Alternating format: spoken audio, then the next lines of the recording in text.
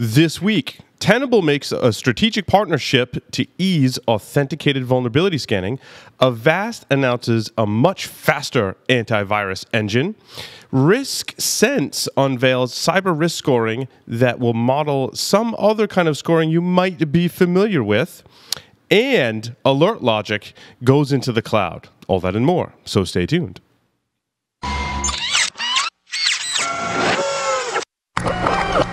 This is a Security Weekly production.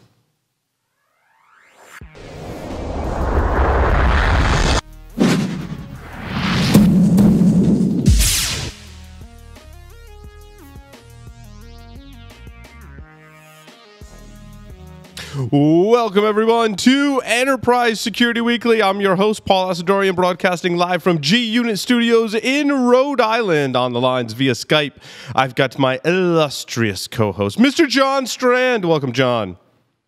Hello, and thanks for having me. It's good to be back in the saddle again. I had to, my wife had a baby kind of thing.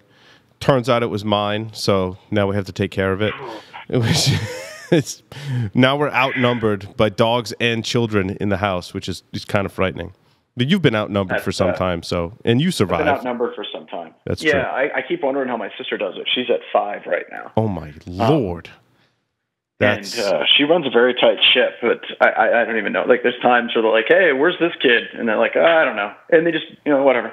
Yeah. It'll all work out. It'll all work out. They find their way home eventually. They do. So we've got a lot of enterprise security news to talk about, John. As we missed a couple of episodes there, you were doing some teaching, and I was changing diapers and staying up all night, which is fun. Highly recommended. Which actually was kind of cool because it's like, took a little bit of time off and some really cool stories rolled in this week. Yes, so that should make things interesting. Yeah, it's interesting. Tenable has announced a partnership with Thycotic, which does identity management. And they're going to... Is it psychotic or is it thionic? I've heard it pronounced both ways. I think it's Thycotic. Yeah. When I first heard it, I thought it was psychotic. Turns out it's not. It is Thycotic.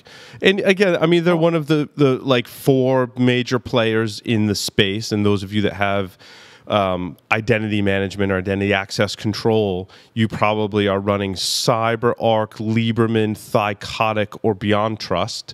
And it's interesting, all of the different vulnerability management vendors will integrate with one or more of those 4 vendors, BeyondTrust being somewhat of the outlier as they have their own vulnerability management system.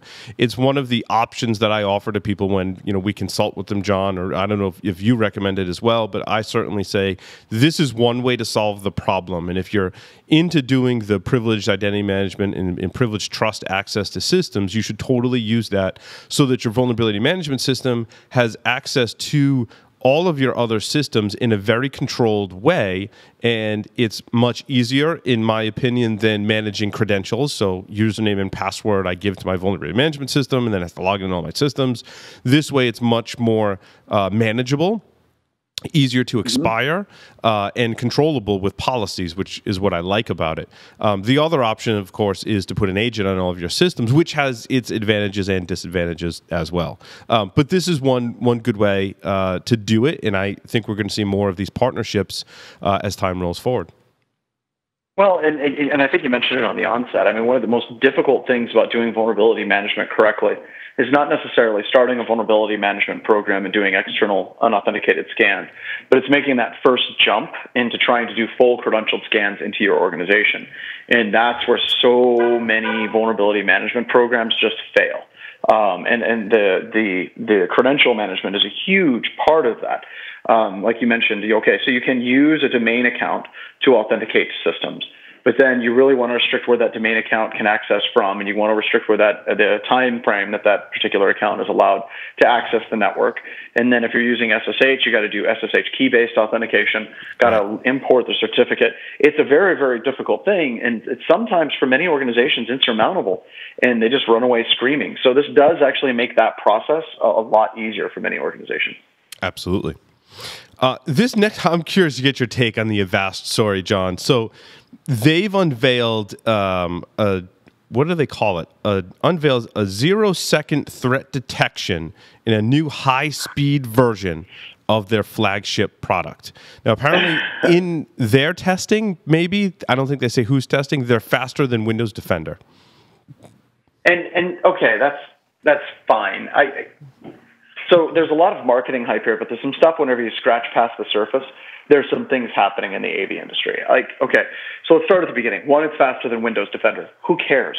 Many people aren't saying that. It's like, oh, my system's running slow because of Windows Defender. It doesn't happen that much. I don't think that that's a very sellable approach, to be honest with you. Like, people just don't care about how fast their systems are. I think that becomes a problem whenever you have an agent and it starts interfering, or you're doing backup, or you're doing something like Carbon Black, where it's fairly intensive or can be fairly intensive. But for AV, no, I don't think a lot of people worry about that. But if you read the article and you go through what they're doing, this is technology that's been around for a while, but you're now starting to see vendors implement it with quote-unquote cloud-based checks, right? So with the cloud-based checks, you have the standard AV. You're going to have a very small blacklist of hot threats. This is how some vendors do it. A very small blacklist of hot threats, the threats that are really exploding, the threats that are making the biggest bang in the industry right now. They're going to have a very small blacklist. Then they have whitelist in some situations. In some situations they do. But then if it's not on either of those two lists, it's not on a whitelist or it's not on a blacklist, then it's gray. And they send it off to the cloud into a system that has a much larger blacklist than what's on your computer system. Now, what's interesting about that is two separate things. Number one, they can sandbox it. Some vendors sandbox. As soon as they hit it up in the cloud, they sandbox, run it, see what it does. Interesting. And, kind of like FireEye, yeah. Yeah, but moving it up into the cloud so it's not on base. Or what they can do is they can just do a comparison of a much larger blacklist approach. Traditionally, many of these vendors that we have tested, we just finished up one vendor. We just tested IBM. I can't remember what their product is, but they have something very similar that does cloud sandboxing, cloud analysis. And we didn't even know it was there until afterwards. But that has to do with how it's implemented. If it's sandbox, it's far more difficult to bypass. But if it's something that's doing just a big blacklist, then it's pretty easy to bypass it because blacklists are dead. But all of this movement that's happening, you're going to see more movement with McAfee, more movement with Symantec, more movement with Avast, is mainly because Cylance has entered the water. And Cylance and their agent, and as far as that thing works, one of their big claims to fame is it's fast, which is a better way to put it is it has a very small footprint, and it's also wicked effective, far more effective than traditional blacklisting products that are out there today. Yeah, so you're going to see a lot more movement. I think you hit the nail on the head, too. I think people, as we've described, are getting that agent kind of overload. So now the engineering and now marketing approach is to make their agent much smaller, moving that functionality into the cloud, which makes total sense so that people are more comfortable running the agent, essentially. And I think this overcomes a problem. I'm not sure if it works better in terms of antivirus software on the market, but if you find that it does, that's good. Tell us. If you find that it sucks, please tell us. And if we look at the evolution for those people that are kind of taking notes, you have traditional blacklisting. That's kind of what John McAfee came up with years ago. Then you have whitelisting, which is 4 or 5 years ago that started finally catching steam. And now you're looking at Cylance, and they call it their artificial intelligence engine. I hesitate to say it's actually artificial intelligence, but it's damn good. But what you're seeing now is you're seeing the next evolutionary jump in AV. You're seeing a lot of these AV vendors try to come up with a new approach, try to keep up with the new kid on the block. And that's good for all of us, all the way around. Risksense has introduced a new vulnerability scoring method that's based on the FICO score. And those of you familiar with the FICO score is your a mortgage rating, right? Whether or not how much you qualify for a home mortgage, correct? Is your FICO score, and they say it's similar. Okay, dude, I read this like 2-3 times. I don't know what this means. So since you're far better at vulnerability management, I read this twice, and I had. Oh, you still there, John? No idea at all, like what they're basing it on. Yeah. I understand the idea of FICO. I understand the idea of vulnerability management, but what is the intersection between them? I am. So here's the thing. Essentially, I mean, they're comparing to the FICO score, okay, but the FICO score takes into account multiple different criteria to come up with a score that rates your eligibility for a mortgage. They're doing the same thing. I don't know how many other parallels are, other than it's a similar model in that they're taking into account the vulnerability risk rating, right? The CVE, the OWASP, whatever, CVSS score. That's just one criteria. For some people, that's the only criteria in vulnerability management. So that's one. Then they're taking into account the IP reputation. And I'm not sure how they're calculating that, whether it's a blacklist kind of thing for an external IP address or the internal IP address and its reputation. If it's an internally calculated thing, such as this system has had more vulnerabilities than other systems, I don't know. It's remains to be seen what IP reputation means for them. Also, John's gone. Hold on, he's coming back. Because you really want to hear this, John. Since it was John that asked the question. Oh, you back, John? Yeah, I am. Okay. I don't know what's going on. I think it's a Skype issue. My connectivity is great. It's just Skype is being flaky. Gotcha. Don't worry. So IP reputation was the second thing. Accessibility, like whether there are firewall rules around the system that block it from going to the internet or the internet getting to that system, is taken into account.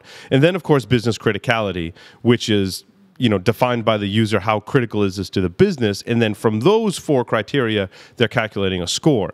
Now, this is good. Some organizations are doing this. There's a lot of software companies that are trying to do this for you. However, a lot of this requires input from you, the user, to say how critical is the asset, what firewall rules are around it, unless it can figure it out automatically, but it probably needs an integration to do that. And then they're calculating a score to help prioritize your remediation efforts. So this is a good thing. However, it kind of falls down because typically what I've seen is it involves a lot of input from the user, a human being, in order to make these decisions and come up with an accurate score. Oh, very cool. Very cool. Unless it's using artificial intelligence. Which it's not. So. Which it probably, yeah. Light Cyber picks up $20 million in funding. And do you know what Light Cyber does exactly? I couldn't really figure it out. It's behavioral attack detection solutions.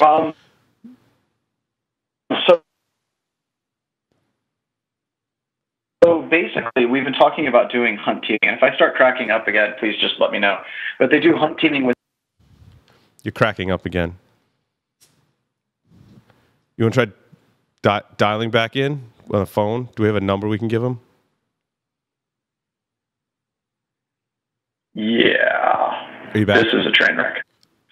Yeah, I am. I don't know why Skype is dying on me. Like, I have full speed, everything's fine, but it just seems like Skype is running bad. But no, behavioral analytics on the network side, this whole entire space of user behavioral analytics for Rapid7's product, Microsoft Advanced Threat Analytics, and so on, is awesome, but it's expensive. I finally got some pricing for Microsoft Advanced Threat Analytics. Did you happen to see that email I sent you for that, Paul? Oh, I did. Yeah. We were looking at that. I don't remember what the numbers were, but I remember looking at it. Yeah. $80 per person. That's typically how they're priced on a per user basis. So this Skype call is shot. Do you want to dial back on the phone? Can we give John a number? There is a number associated with the Security Weekly account that he can dial. All right. So this time I tried a completely different network pop. Can you guys hear me? I think it's better. Are you there? Yeah, I am. I just switched over to something else, a different network connection. I switched over to LTE. So yeah, if you guys can hear me okay, I just basically said that LightCyber is doing that user behavioral analytics that we've been talking about quite a bit on the show over the past few months. Mm-hmm. And they do agentless, which is really, really cool. So they can basically look at what's happening and profiling on your network. But they also do a network behavioral analytics too. So the fact that they're agentless is neat to me. I think that that's a cool approach, and hopefully we see more vendors moving in that direction. So what are your feelings on DDoS protection? F5 just expanded their DDoS protection into multiple layers around the network as F5 makes load balancers and the like. So you'd think they'd be poised to do DDoS protection. I'm always highly skeptical of DDoS protection technologies because I feel like that at the end of the day, there's not much you can do. Well, and it depends on the amount of bandwidth you have, right? You can have the best DDoS protection suite in the world, but if it completely saturates the entire link going into your organization, it's irrelevant. So, yeah, I don't know I think it's really good for keeping ankle biters off of the network and keeping like the standard skidiots from anonymous. Yeah. But if they get a good campaign that they're trying to take down your organization and they get a few 100,000 people, you're toast. Unless, of course, you're like Google or Yahoo or Bing. God knows they have the bandwidth. No one's actually using it. So there are situations where companies can actually handle that, but it ultimately comes down to how much bandwidth do you actually have in your organization. Yeah, I feel like investment-wise, it's probably not worth it because, it might protect you some of the time, but if someone's really determined they're going to be successful anyhow, and there goes your investment out the window. Well, and I got a question. Let's talk about that from investment. I think that there's the enterprise security investment for companies to invest in a product or a service. But then also let's talk about, financial investment. If somebody's an investor and they're trying to get, to return on their investment, trying to invest in stock. I would say that 4 years ago when Anonymous was hot and heavy, investing in DDoS protection companies was a great place because it was in the news all the time. So it was driving the purchasing of these products. But right now, I just don't see it as that much of a critical issue in most of the customers that we're talking to at SANS conferences or at IANS calls. I agree. Alert Logic enables complete and continual visibility into AWS environment for Cloud Defender customers. It seems to me in reading this article, John, that they've fully embraced the AWS environment. I want to talk about that for a little while because I think it's so important to vulnerability management. There's so many different vulnerability management, even asset management solutions that are trying to work in the cloud. Security solutions in general, that are, I think, fall into two different categories, right? Some are just trying to like latch on and do like little small pieces, and I feel like those are only have only so much like usage and effectiveness. However, it sounds like Alert Logic has really embraced the cloud and can really embed their technology right into your cloud system, which is the way to go if you're building out your cloud infrastructure or looking to deploy security solutions into the cloud. Well, and I also don't know what this actually means. We'd have to see what it actually fleshes out as far as products.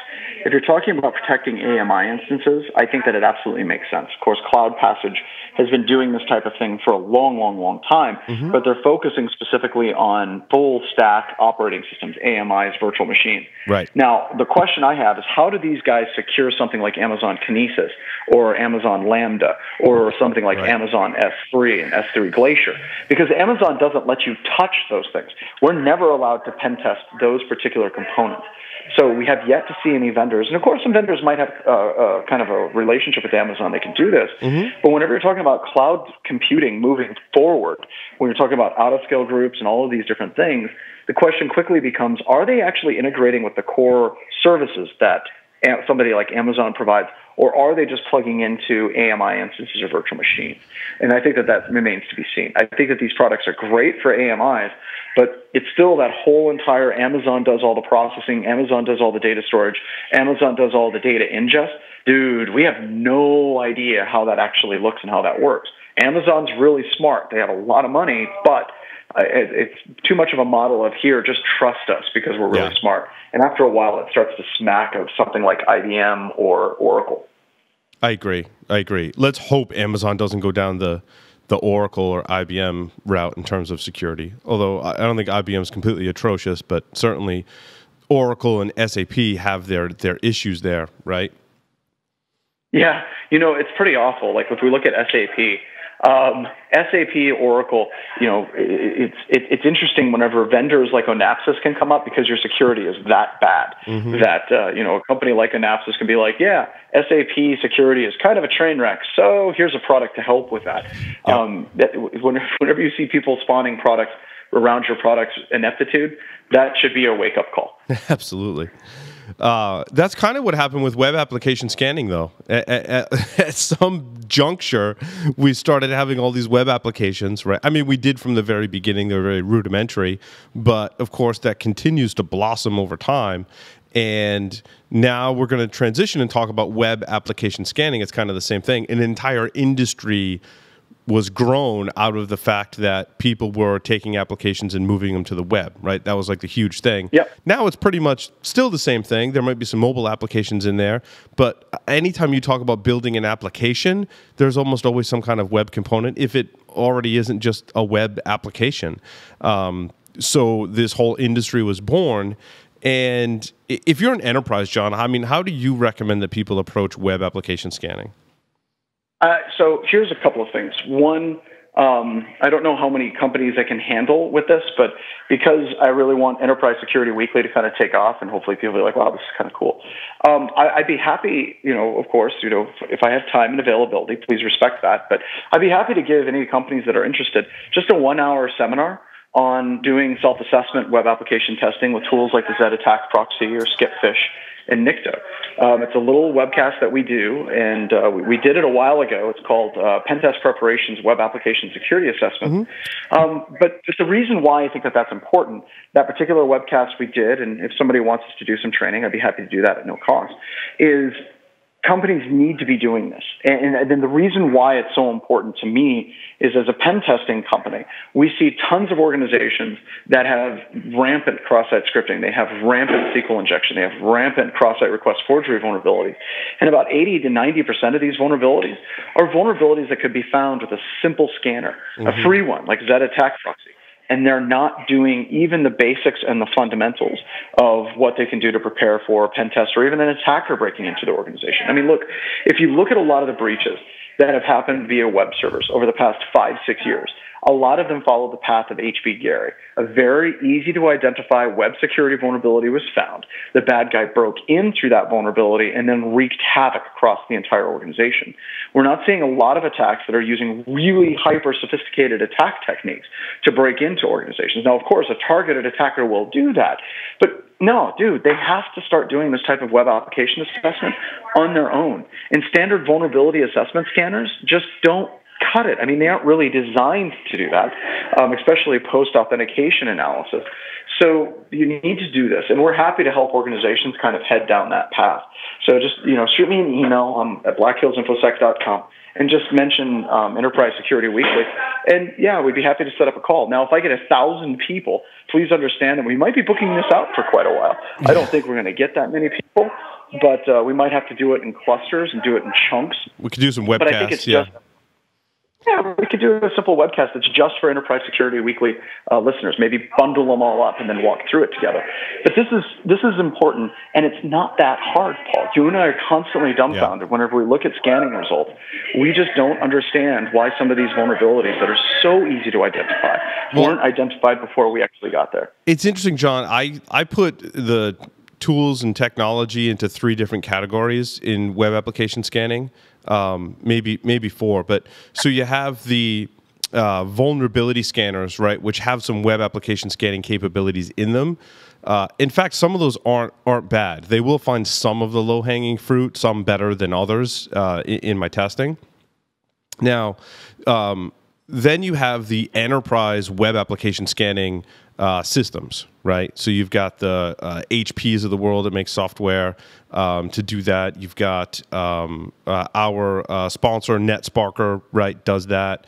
And there's a ton of other companies. I mean, there's Detectify, there's cloud-based, there's application-based. What's the other one? They've got a cloud-based one and an application one. Anyway, there's tons of vendors in that, like enterprise web application automated assessment tools, right? So that's kind of different from what's bundled in vulnerability scanners. Then you have some of the more free or low-cost tools like Burp Suite that let you do some automated scanning and some manual scanning as well. And then you have, I think, more of what penetration testers do, or doing a web application security assessment. You use some of those same tools and maybe some different tools, but it's more of a manual assessment. You're kind of doing a little bit of automated scanning just to get a lay of the land, but most of it is automated.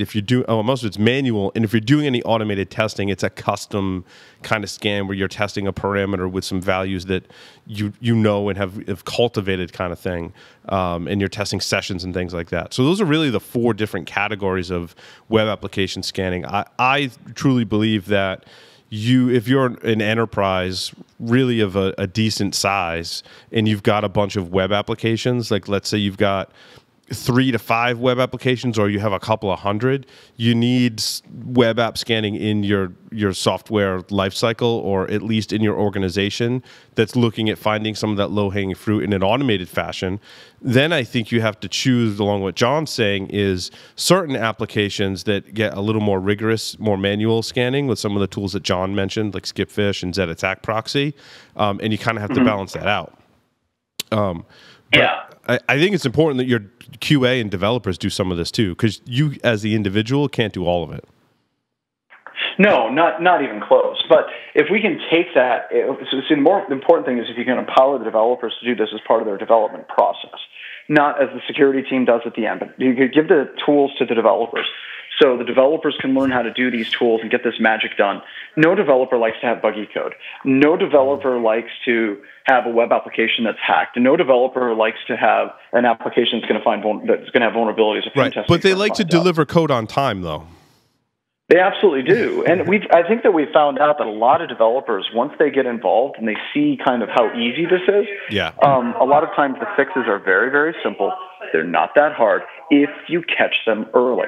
If you have a particular function that you're using as cross-site scripting and you use that function 150 times, that gets a little harder. But it's easier to catch them early and empower the developers at the beginning of the process.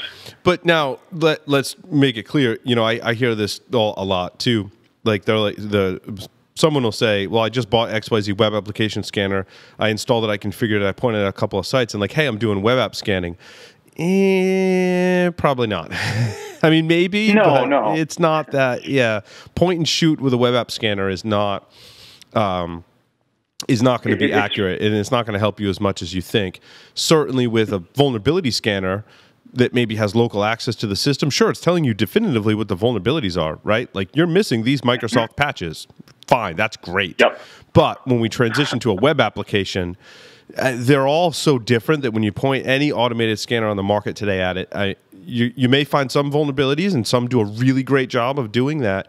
But even if they do, it behooves you to figure out how to configure it for each application and run those scans and spend a little time with it. Now, certainly, if you've got 5,000 web applications, that task can be daunting, which is why you need to incorporate that in your whole process to be effective. But I imagine if you've got 5,000 applications, there are some that have a higher priority security-wise than others. Yeah, absolutely. But if we can get that 80% out of the way that's easy, let's do that. Yes. And you're right. From that point on, it's tuned. It's understanding how the app, and that's ultimately what like a good professional pen testing company can actually do. Absolutely. So when do you make the decision, John, between running an automated tool, doing some scanning, more manual scanning in-house, and hiring a pen tester? Are those like 3 things you do in a row? And like what kinds of applications would you apply those different kinds of testing to? I would basically say the standard stuff that you can do is with the Zed Attack Proxy or ZAP, with the Zed Attack Proxy is that's something that should be happening every day with your developers, and it should be incorporated as part of your standard vulnerability assessment scanning. And I would say from that point on, it's happening on a regular basis. Maybe move up the ladder to a more comprehensive web application scanner, a more commercial web application scanner, and then at least like once a year, you kind of let the doctor come in and do a full health checkup. That's where you hire in a pen testing firm that's going to learn how the application works and kind of customize that attack for that particular application. So that's generally what we recommend to people. And another weird thing is, we love that people work with BHIS, but we would say like 2-3 years, it's really important to get another firm in to get a second set of eyes. Yeah, no, I agree. So you sound like, John, you've had success enabling developers and QA folks to use some of these tools effectively. I think I've seen the same success as well. I think that we have seen some success, and let me explain. When we've had customers that have implemented in-house web application scanning in their development core, their web applications become far more difficult to break into. Where we see mistakes arise is whenever they bring in a new developer who doesn't follow the process, or we look at business logic errors that every developer is ultimately going to make. But when we see that work, it usually works with legacy developers that got burnt as part of a hack, or they got burnt as part of a penetration test. And then they want to make sure that that never happens again. And we've actually had some developers, when we start talking about business logic errors, anti-CSRF tokens, all of these different things, web application firewalls, they start going out of their way because the attacker is something that's visceral. So yes, it absolutely works. But where it falls apart is whenever you hire a new developer and they don't follow the process. Where it falls apart is where a developer decides just to get lazy. Where it falls apart is where they roll back a code base to something that was actually fixed. They roll it back to a broken version. And that's why that continuous vulnerability management that you talk about so much in Security Weekly and anytime you're talking at a conference is so critical, because we have discovered over the past 5 years with our customers that we test every month or we test every quarter, we have found that it is very common for a customer to have a relatively clean report 1 month and then the next month have a whole bunch of just horrendous vulnerabilities pop up. So that continuation is so key. You just can't have it be done once a year. So what's your recommendation, John, for people that are testing homegrown software versus off-the-shelf third-party web applications? Okay, so that's tough because a lot of the commercial off-the-shelf software that you purchase, you have some problems. If it's homegrown, if you find a problem, you can find that developer and get that particular problem fixed. Hopefully. And I'll come back to that. I'll come back to that in a second. There's an asterisk there, and I think you know exactly where I'm going. If it's something that's custom off the shelf, unfortunately, we have seen a number of situations where customers go to their vendor and they say, look, this baby is ugly. This application that you sold us for $50,000, $60,000 is fundamentally broken, and the vendor just does nothing with it. The vendor just doesn't respond. They're like, thank you very much for your support ticket. It'll be prioritized and handled in the order in which it was received. And that's frustrating for a lot of our customers. It's just vendors just not caring. Now let's talk about the homegrown app. You said hopefully, and you're absolutely right. We have seen situations where we get an app that was homegrown. We test it. It's a complete train wreck. But the developer that wrote that app is long gone. Yeah, that developer is long gone. And then unfortunately they show up to us and they're like, well, can you help us fix this app? No. We have to explain to them. It's like, oh no, we're not that type of firm. We don't actually go in and fix other people's code. And then it gets really expensive right off the bat. Oh, it certainly does. I mean, anytime. I mean, I've actually I'm going through this right now with software for Security Weekly, right? Yep. Transitioning through developers and getting people to maintain the code it can be a daunting task, especially where we have a developer in the past that we know had some issues, right? A developer that we had to get rid of at some point in the past. That is even more. Yeah, I mean, the developer for our website now is me, so you can see how much of a train wreck that could turn into. Is John still there, or did he? It looks like John cut out. Try calling John back. John's having some connectivity issues in South Dakota today, which is okay. We'll just bludgeon Skype into working to get through this episode. I don't know why. I can hear you talking to me this time. I think you have a virus, John. That's what I think. I've got malware on my system. You should install this software at this link I'm going to give you, and so I can gain remote access to your computer and fix it for you. Because you're a lead technical support person from that's right, from Microsoft. So I wanted to talk a couple more points, John, about some common things that people miss when they configure an automated scanner for web applications. I think one is kind of an overarching thing that I think it could manifest itself into different configuration parameters, but it's all in the same family of basically your scanner is missing huge portions of the application, I think is the most common problem, right? And there's a lot of ways in which that can happen, but that's the most common problem is it just can't find all of the functionality to test, right? I mean, that's really what it boils down to for me. Well, okay, so we have seen that, especially in one of the ways that we've actually seen it very, very, very specifically was where customers implement a web application firewall. They train the web application firewall to watch, the 100% of the application. 2 months later, they add 20% additional functionality, and the web application firewall completely misses the rest of the new functionality that's been added. I would have to say that that's a big place where people screw up. They end up putting in a security product that isn't comprehensive. Right. And then when you're talking about crawling the web app to find the input fields, we run into a lot of situations where there's incomplete crawling of the web app. So coverage and then comprehensiveness on the defensive side are absolutely two things that are very fundamentally lacking in a lot of approaches trying to a couple of those things are, on the surface, they're easy. Now, it could quickly turn into a very difficult situation, but one is, of course, authentication. And that all depends on how your application is authenticating users. Sometimes that's easy to configure. Sometimes it's days of work in writing a custom module to get the web app scanner to successfully authenticate to the application. I've been down that road a couple of times, more times than I'd like to think about. The other way is just how the application is deployed. So maybe it's in a folder off of your web server. Maybe it's a specific domain name, application1.mydomain.com or whatever. And you're just not picking up on all the different instances of it. And so that can be a problem. The other thing is, well, I'm going to test this particular server, but that server has 6 different applications that are all called something different, either in a different directory or a different name. And I've only tested like one of them, and one of them is just the root site that goes to a index page that has nothing on it.